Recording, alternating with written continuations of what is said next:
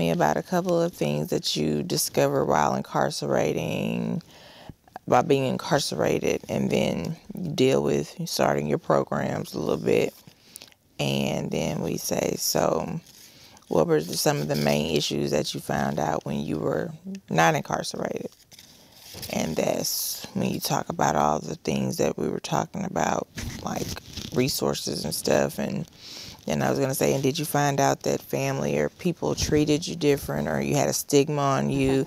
And then I say, so what is some of the advice that you would give family or spouses of people who are coming home from jail or will be getting out of jail soon? And then I say, well, my name is Quinn, and once again, this is Miss Rain, and I would like to thank you so much for coming to the Reentry TV show and being our guest.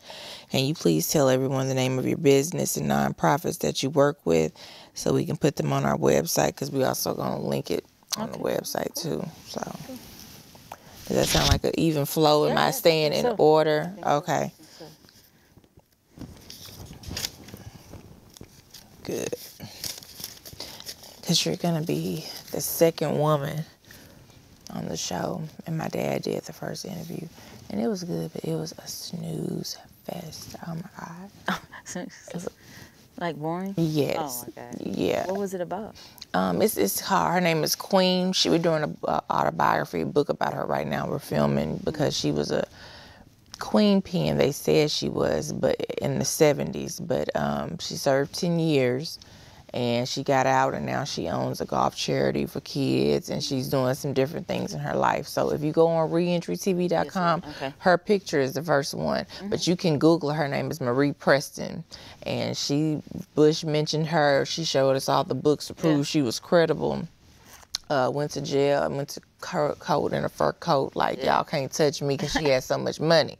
But she said reality brought her down. You still a black woman, and shoot, they gonna break you down big. Right. So she said when she was in there, at the door, they breaking you down. She said when she was in there, she was being a writ rat. That's what they call people who always writing up stuff. And she was getting other people out, and she was like, well, it's called a writ. She was like, well, wait a minute. If I'm getting her and her out, why can't I? And so she wrote one for her and got out. So now we're following her and trying to do, and the goal is to sell the trailer to someone who wants to invest in the movie. Right. Yeah. So my dad told me, we're going to send it to Tyler Perry. I was like, it's so many other people besides Tyler Perry there, but okay. Okay, here we go, ladies. Okay, so. Let me show you how this works. Please. Okay, so when we start the show, I go 5, 4, 3. Oh, Lord. I stop at 3. Inside your own head, you have to go 2, 1, and then you start. Okay? You say, hi, my name is Quinn. Welcome to Reentry TV. Today's special guest, blah, blah, blah. Okay, and while you're doing the interview, please, you cannot play with your hair or don't touch. That's why we're trying to do it now. To the mic, because it'll be rumbling and rambling. That's why I'm doing it now. Okay. But I wanted to say, y'all are not going to be in here? No. Oh, no. You'll be fine. I need guidance, Raul. You were doing great. You almost were doing an interview right now before we didn't know nobody even in there. Oh, yeah, I was listening. Yeah. Okay. Okay. All right. Well, No problem. What's wrong? I'm just nervous. Pretend the cameras aren't there. Listen, I stumble through my words all the time. Okay. I'm almost certain you're going to be fine, sweetheart. You're already fine. Okay. Let's just work on that. All right. Here we go. Oh, second. Wait. Okay, that's fine. Go ahead. Middle camera. Okay. Okay, so when I start, here's what the secret is. When I count 5, 4, 3, the middle camera's on. But when I count 2 and then in your head 1, it jumps to this one. It jumps to what one? The one. Oh, okay. Oh, I get it. All right? Okay. Okay. So it's going to start right there. 5, 4, 3, watch. See that? Mm-hmm. And do I start talking to that one? Yes. Yes. You Okay. start talking to that one. Okay. Hi, my name is. But when me and her are talking, we focus back on the middle one, right? It depends on whatever light's on, sweetheart. Okay. Just follow the lights. So if I were you, I would just interview her. Don't even worry about where the lights are, because I will follow you. Okay. You know what I'm saying? That's good advice. Okay. Yes, I will follow you. You don't even have to worry. You just look at her and talk like y'all just having a normal conversation every day, A to B. I'm gonna drink some of this coffee. Okay. Good, huh? Great. Okay. That looks beautiful. So here we go, ladies. 5, 4, 3. Hi, my name is Quinn, and welcome to Reentry TV. Today we're going to be, we have a special guest, and her name, No, that's fine. That's okay, fine. see, that's what I'm saying. I don't want to stop it and mess up. You said, Don't worry about it. Don't even worry about it, sweetheart. We'll do it 2-3 times until you get okay. it right. Yeah. But don't ever stop. Just keep Okay, on just going. keep going. Yeah, Okay. I'll be the one that calls cut. Okay. Okay, yes. So Okay, here we go. one more time. We're going to start all over. I'm going to start all over. Start with the count. Yes, I'll start with the count. So that way you get used to it. All right, here we go, ladies. 5, 4, 3. Hi, my name is Quinn, and I'll be your host today for Reentry TV. Today, our guest host will be Miss Rain, and we'll be talking to her about a few things that she's done and accomplished in her life. Hi, Miss Rain, how you doing? Hello, how are you? Miss Rain is an entrepreneur who was incarcerated in prison and came out with a few limits that she found it. Okay, we'll start right there. Miss Rain was incarcerated. Just go ahead. 5, 4, 3. Miss Rain was incarcerated but came out as an entrepreneur and founded a few businesses on her own. One is the HTX Cafe and U Technology, and she is also on the board of directors for the Second Chance Life program. Miss Rain, while you were incarcerated, could you tell us a few things that you discovered that you had to go to that you weren't necessarily prepared for in prison? Well, you never are prepared for prison. So there were a lot of the unknowns, but one thing that I did notice while I was there is that I kept noticing that women were talking about the same fears, and that was going home, not having, they were really fearful of what they wasn't going to have when they got home in regards to resources, food, clothing, jobs, housing, transportation. And the fear was so profound, and it was just over and over and over again. So once we started, myself and 2 other individuals decided to write a program called One Step Home. Okay. And that program was intended to be a reentry program for women to be able to obtain resources prior to leaving the camp. And you started this while incarcerated? While incarcerated. Wow, okay. Well, the warden heard about it and wanted to meet and get more information about the program that we were writing, and told us that she had a grant for reentry.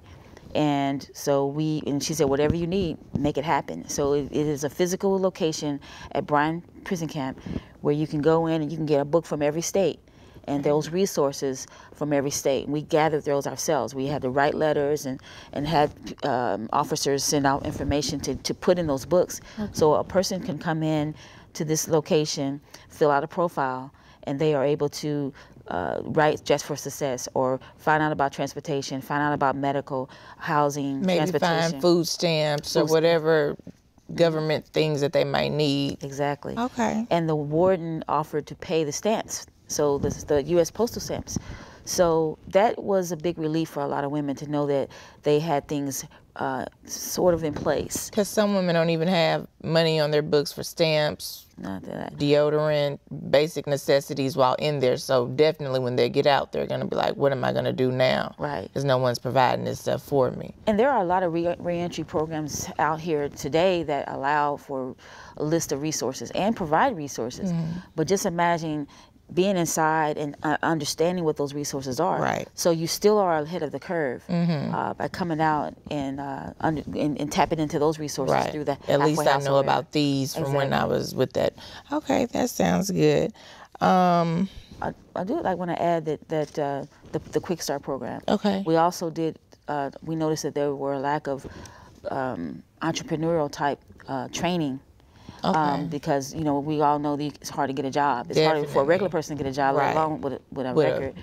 So we implemented a couple programs to allow individuals to start their own business, and I created a class called Quick Start Your Own Business. Okay. And it was a post-requisite for anyone taking cosmetology, taking airbrushing class. Okay. Or they were dog trainers and stuff. So when they came out, they at least had some type of skill to, I got training for this. Yeah. Okay. And when I got out, I published it. So it's more of a resource guide of here's where you go, and this is what you need to do. And this is what you can do. Okay, well that's very good. How would someone, is that resource still available if they wanted to? Yeah, it's on iTunes and Amazon. Okay, and it's called Quick Start. Quick Start Your Own Business. Okay, we'll remember that. And so I understand that you saw those plights while you were in there. What did you face when you were coming out? Now, I know you're a very smart woman because you opened technology, but was it easy to use your skills and your crafts? Like, I'm an intelligent woman, I should be able to get a job here. Was it easy to get back on your feet? Reality set in big for me because of those skills that I knew I had. I thought it was going to be easier for me. So, but I found out, and I got knocked down pretty quick, that going out, finding a job, I got a 6-figure job that lasted 4 days once they found out I have a record. Wow. All of a sudden the money ran out. They couldn't do the job. Okay, suddenly it ran out for you. I wasn't getting a bunch of callbacks. I would get the first interview, second interview, and then nothing. After the background check. Exactly. Okay. Even with, I'm not going to call the name of the airline. I mean, I went through the entire process when it came down, and upfront and honest. But once it came down to the fingerprint, it was like, I'm sorry, we can't help And you. they say they don't hold it against you, but we all know sometimes they do. Exactly. Okay, so that way you said we could create our own businesses. We don't have to work for Had them. to eat. Yeah, I'm like, I can't rely on having a family and friends is crucial to help you, but at some point you got to be able to, just to self-sustain yourself. Right. So I said, okay, I got to figure out something. What did I do in technology that I can turn into a business where I can make money on, legitimately? And I started designing websites. Okay. And one led after another, and it's turned into, now I've branched off into doing the IT services business. Okay. And I've been really blessed to not have to market, but the business is just coming. And word of mouth, that Word you of do mouth. good business, and that's good. Well, God is good. So what would you ask some for advice for, like, if a female in particular is coming out and we want to support her for family, but they don't know how. What is some advice you can give family members or spouses or kids even to when your aunt comes out of jail? Just that support mentally. One person in particular, I told her, I said, listen, we're just going to go for a ride. I'm going to tell you right now, I'm going to drain all of your energy. Just being with someone that's positive, that's not judgmental. Right. Resources. You'd be surprised the little care packages of toothpaste, lotion, soap goes so far, because sometimes these women that are getting let out to the halfway house, they have just what they have. Right. Which is typically what they came barely in nothing. with. Exactly. Or less. Yes. And then you have the little packets that they may give you, but if any of those types of things help and go a long way. And a lot of times it's money. I mean, it doesn't mean a lot of money. It could be $10, because you have women that's been locked up for 10 years, 5 years, 4 years, and want a cheeseburger, Right. So something I haven't had, but it's not drugs. Don't think you're feeding a habit or something. Yes. I want freedom. I'm enjoying my freedom. A cup of coffee. Right. There were times I'm like, I just want, before I got my car, I was like, I just want to get up and just go by myself and drive to Starbucks and get my own coffee. And sit and get on the internet and just That's enjoy exactly it. Right. Okay. Yeah. Well, that's good advice. But the one support system is really just being there for that person and understanding and not being judgmental. A lot of people don't really understand.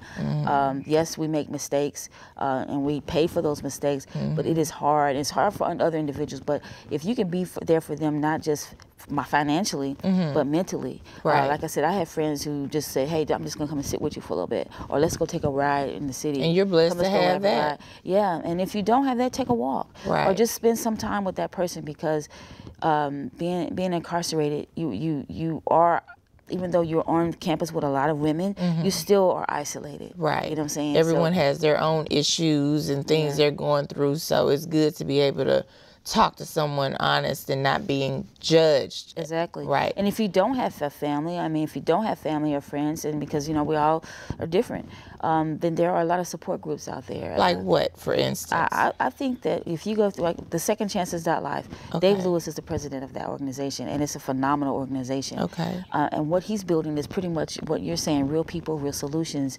And they're built. There's going to be programs and other resources out there.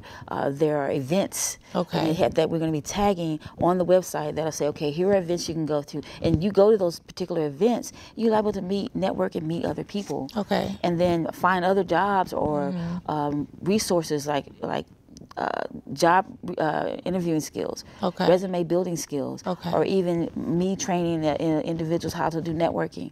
Okay. So there's other resources. So if you don't have family and friends, you can reach out to some of the reentry programs to find out what type of networking programs they have. And we'll definitely list these websites and organizations that she just listed for anyone else who needs help, and those are some good resources. Yes. And Ms. Rain, I appreciate you coming. Thank you. I appreciate you being here and spreading your story and letting someone know that just because you were incarcerated, you can still be successful, you can still be a business owner. She's traveling the world doing big things. Traveling the And, world. yeah, you just went to Hawaii, so let's not be modest, but you're doing good, and I appreciate you taking the time and coming on Reentry TV. Thank you for having me. Once again, my name is Quinn, and thank you for watching.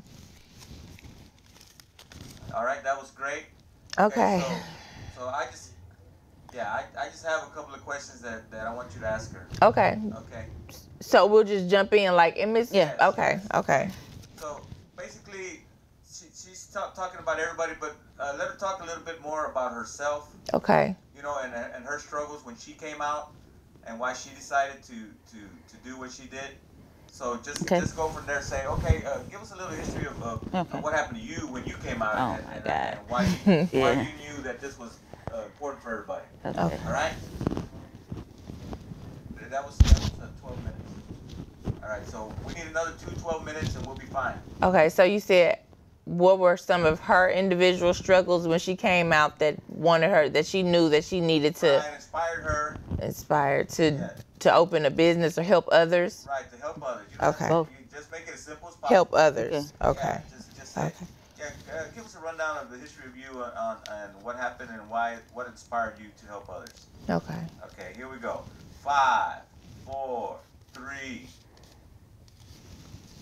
And Ms. Rain, could you give us a couple examples or a rundown of what things happened to you personally when you got out, like hardships that you had found? Yeah, there were some. Well, it started while I was away. Like I said, just helping others, and just and this is not cliche, but I literally prayed and asked God, okay, I'm here. What is it that I need to be doing? And help me to see what I need to be doing. And helping others just kind of like came natural at that point. And then once I got out, I just continued it. And I met Dave Lewis, like I said, with the Second Chances.life. And I like that program because it helps others. So the challenges that I had was I wasn't able to find a job right away. And when I first got out of the halfway house, you have to find some place to live. Right. So I was sleeping on a friend's couch, and the halfway house has lots of rules and guidelines, and one of them is you have to answer the phone right away. And they had a huge house. They go upstairs, the phone rang, and I missed the call. So they wanted to send me back. Over not answering the phone. Exactly. And so I'm telling her, look, I'm in the house. Okay. The police came to the door. It's like, no, I'm not sending her back. She's been here. I've been sitting right out of the house. I saw her when she came in. But that stress was just so profound. I mean, just that nervousness and that anxiety. And the fear of having to go back over something that simple. And then on top of that, the people I was staying with was like, look, we can't handle this anymore. You're going to have to find someplace else. Oh, you're bringing too much to my household and all that. Exactly. So I had to go back to the halfway house. And then like at the halfway house, there was so much stress there because there's this little yellow line that the women can only stay in. Now the men, there's a nice bench, there's a basketball goal. So, and you can't intermingle. Now it's a co-ed, but you can't intermingle cross like this that. little box. Can you imagine this 2,000 square foot place? Right. So the women had to stay in this little area, and one day wasn't anyone out there, and I said, I'm just going to shoot some basketball. Because like you can't go anywhere because on holidays you're locked out. It's called lockdown. So the guard was like, get off there at the court. Nobody's out here. I'm sending you back. I said, you're going to send me back from playing basketball? So you're constantly living with that stress. You know, am I going to make it on time? Even if I went to school or if I went to a program. Am I going to get back by this? Yeah, the Uber's late. You're going back. The bus broke or anything. You're constantly being threatened to go back, and that stress was a lot for me. And I was so happy when I got past that part. Right. And then now, you know, dealing with, okay, now I go through life thinking, okay, somebody's going to judge me because of my background, or someone's not going to hire me. And I had to start, everywhere I went, I was telling people I've been incarcerated. And my friends were like, you don't have to say it. But I feel like I did at the time because it was like my truth. And I wanted to say, okay, if you don't want to be around me because of who I am. Right. Let me let you know now so there's no surprises. I'm not hiding who I am. Wean them out. Right. Wean them out early. But it also helped me to come to terms with it myself. Right. Because you have embarrassment, you're ashamed, and you come out into, I remember even going to my first furlough. I went to the mall. I remember walking through the mall feeling like I shouldn't be here. So imagine someone else has been incarcerated for 5 years. And that was because you're being away, being locked up. Right. Okay. So there's a lot. Mental health is huge. Now that's another thing that Second Chances That Life focuses on, is the mental health side of it. And that's rare because you do need some type of mental, not necessarily saying you're crazy, but you need someone to talk to. You need someone to work through issues with. You might have saw something in there that affects you, you know, and you didn't know it, but it did. You think about it or you change your habits. I had a chip on my shoulder as well. Right. I had a huge chip because if you came up to me and said, Rain, I need you to pick up this coffee cup and I need you to put it down. I'm like, well, you're not telling me what to do. I went to prison and people telling me what to do all day, nonstop. Right. So I went through that as well. And those are some of the challenges that I had to face personally. You know, that having that chip, you know, thinking everybody's against me. Or judging me. Exactly, judgmental. And then just knowing that I do belong out here. I do belong. I did my time. I belong. I am free. Yeah. But that mental. I can be a productive part Exactly. of the society, but you just had to get over that mind thing was only you or mostly you until you had someone to talk through it with. I also, sometimes I still am kind of isolated a little bit. Even when I was in Hawaii, there was a group of us, but I found myself still going off to myself and just being by myself. So, you know, I still deal with it. I understand. And I'm at a short timer. Like I said, there are women that I met that had done 5, 10, 15, 20 years. And I can only imagine what they're going through. Right.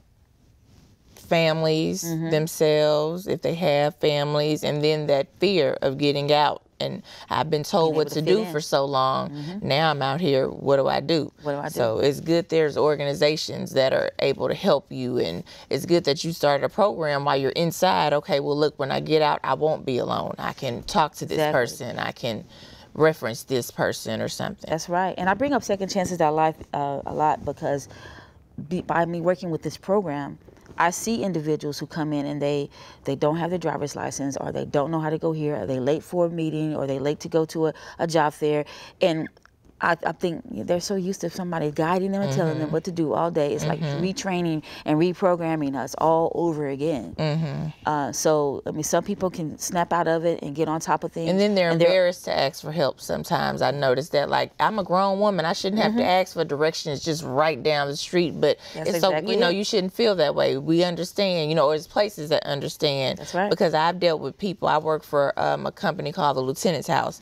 And some of the guys just are scared or embarrassed to ask for little help. You know, one guy couldn't read, and I was like, it's okay. Exactly. You know, you don't know what you don't know until you reach out, and I get it. I understand. And I'd like to say this too, that I thought I would never say this. I didn't think I would ever be in prison, but I've met some phenomenal people while I was away. And I know that sounds crazy, but there are some women that I met that I just thought were great. You know, they made a mistake. Maybe had made 2 mistakes. Right. But they were really good people. And it doesn't change everyone for the worse. You know, some people come out better. Some people come out the same. But some people come out, want to own businesses, and, you know. Right. So I don't think people should judge, because everyone has a family member or something. You might not want to admit it, but everyone has a family member or a cousin that you know have had some type of issues, and they all need help, you know. And the part of that reentry is the curbing that recidivism. I mean, to keep individuals from going back into the system is huge, because you have individuals who that's all they know and they will do whatever to go back. And then you have the system who's designed to send them back, exactly. Sadly. But if you get someone and put them on 17 years probation, well, there's a chance my cousin, I might be a felon. I didn't know he, it's just, it's like not setting you up, but I understand what you're saying. And that's why I think reentry programs are good for that, because some people go back just because I can't deal with this. I have to pay rent out here. My kids are asking me for money. That's so true. I might as well just do something just to go back and be, so. They get a free meal in the cot. Right. 3 hots in the cot, or at least 2, hopefully. At least 2. Right. But yeah, those facts are very, very real, and reentry shouldn't be just one pot. I mean, they have files, each individual. You have first-time nonviolent offenders. You have different individuals, and I think some are looking at those people individually, but it's so huge right now, and we need to. And it's so different, many aspects of it, right? Like you said, mental health, and then once you get out looking for jobs and education and that sort of thing. So it's a big, broad, but we can do what we can do, right? And we're starting somewhere. So, thank you. I'd like to give a shout out to U Technology and HTX Web Cafe, and number 2. secondchances.life. Thank you. Thank you. I can't hear them. Are they talking? Are y'all talking? Oh. Okay, what you're going to do now is you're going to ask her, could you share a couple of success stories? Yeah, that's does good. she know any? Okay. You know what I'm saying? Just a couple. I mean, she doesn't have to go all elaborate. Just give us some positives. Yeah, okay. Just ask her that. Okay. All right, here we go. 5, 4, 3. And Ms. Rain, besides yourself, could you give us a couple of success stories that you know that have came out? And yeah. Well, I know several women who, a couple of them gone back to school, and a couple of them have already started their own business. I know one young lady who did how long? I want to say 15 years. Wow. And she's in Vegas. I just saw her post where she does hair. And so she's working in a salon, and she just did a show in Vegas. And so I'm pretty proud of her. Good. And then another young lady who started her own hair salon. Okay. So she's doing hair, and so there's so many. There's one who does finance. She has a financial company, and another young lady who she owns on real estate. So she does real estate investments. Okay. And she's doing quite well. That's good. Yeah. So are those references to you? If anybody needs something, you might know someone who can. I wish. I mean, like I said, the law is you can't associate with felons, but like I said, it's got to be a way to uplift.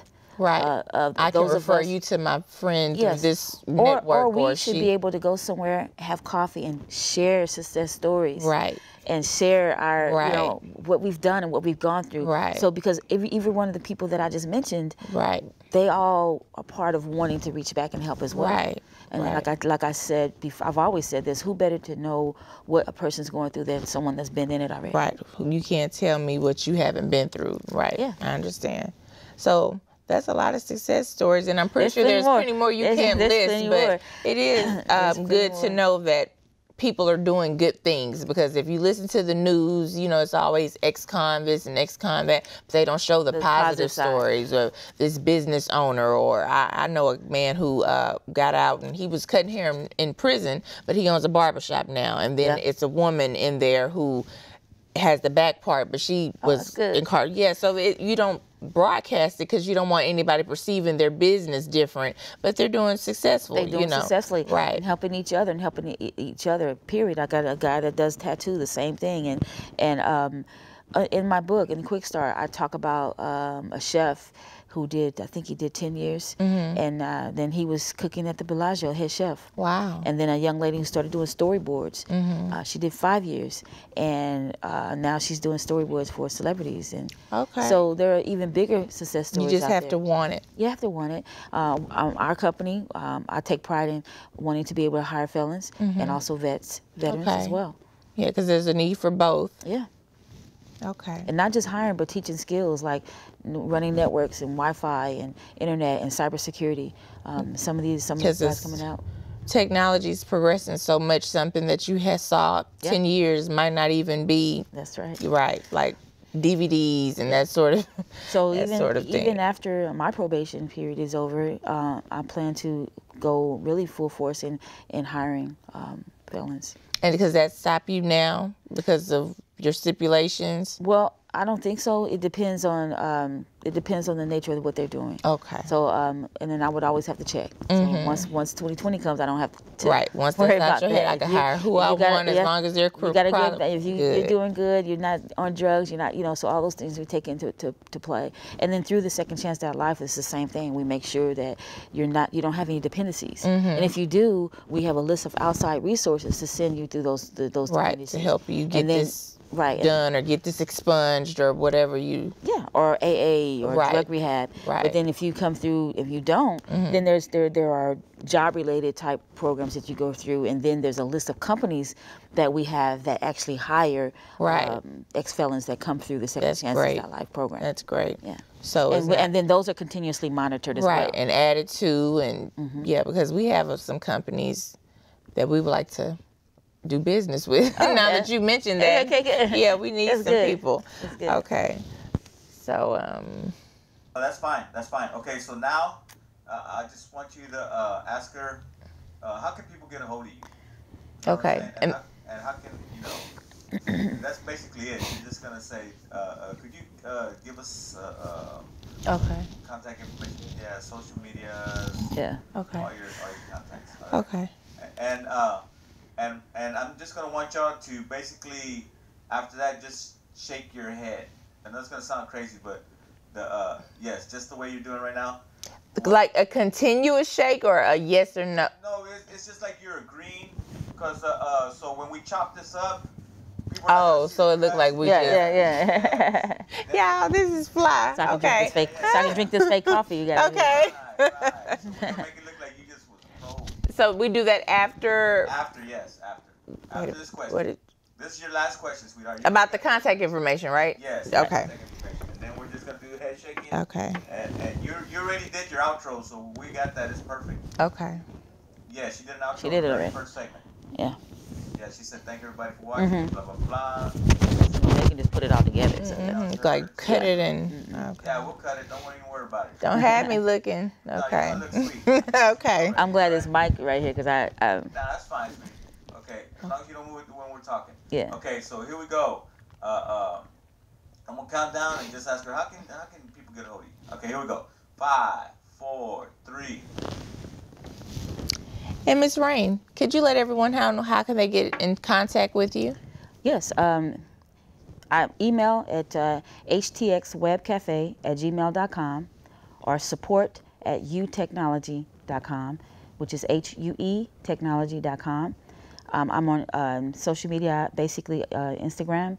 It's UTech. That's it. And my phone number is 832-682-6975. Oh, and the Second Chances.life is www.2secondchances.life. All right, so just shake your head right now. There you go. All right, now it's your turn. But look at her though. Turn toward her. Oh. Yeah, now shake your head. Oh. That's it. Thank you, ladies. Y'all did a perfect job. Thank We you so did much. good. We cut. Appreciate it. All I right. got that me drinking that fake coffee. Okay. She threw that in there. My little cup of tea. Yeah. So They drink it all.